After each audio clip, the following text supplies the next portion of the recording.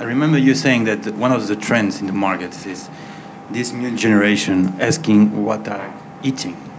So technology will, exactly, where are coming from? Who is producing it?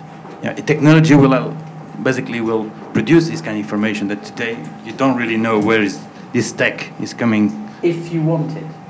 That's the smart thing about technology, is that if you have a menu on an iPad and you want to see a video from the guy who grew the grapes that made your wine, you can do that, if you want it.